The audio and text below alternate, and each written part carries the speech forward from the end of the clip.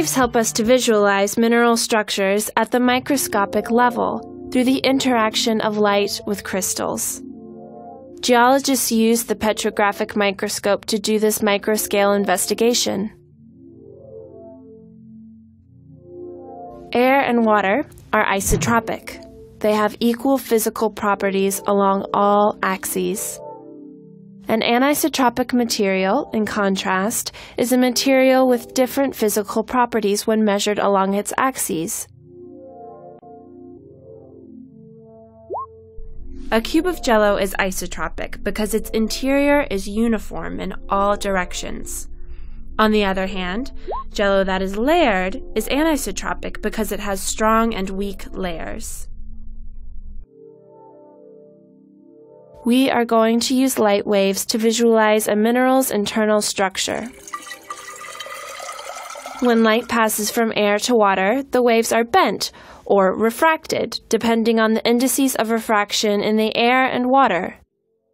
Light is refracted when it passes from one substance to another, and refraction is the result of a change in the velocity of the light wave. Birefringence is the splitting of a single ray of light into two rays when it travels through an anisotropic material. Birefringence is a diagnostic property. The mineral olivine has high birefringence, so its mineral grains display brilliant colors, while quartz produces first-order grays because it has low birefringence.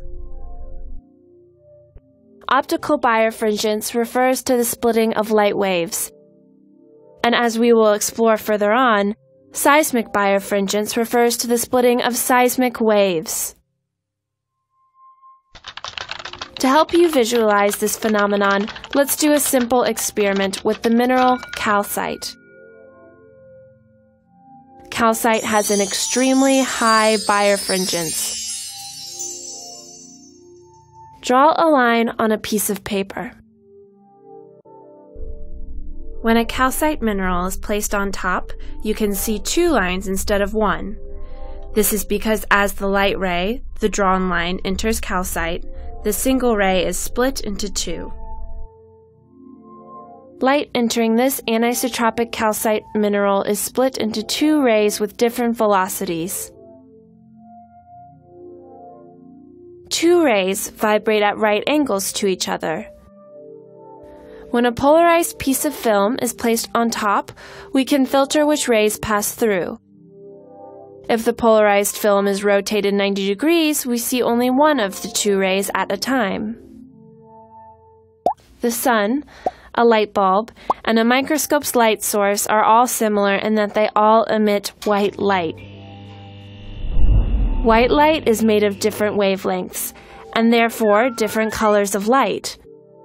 A polarizer is an optical filter that passes and blocks certain waves of light.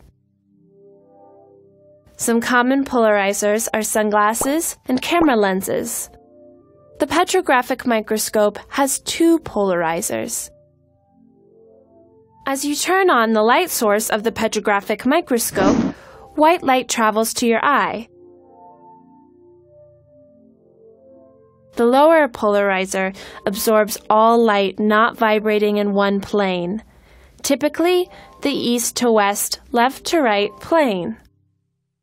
Only the component of light vibrating in the east to west direction can pass through the lower polarizer. This is called plane polarized light. The upper polarizer, which is called the analyzer, typically has planes running north to south, back to front. When you insert the upper polarizer, no light is able to reach your eyes. You see black, which is called crossed polarized light.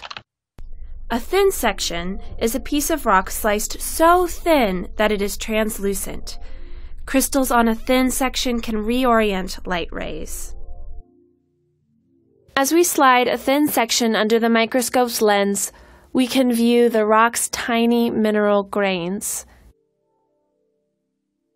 Anisotropic minerals split the plane polarized light into two new components.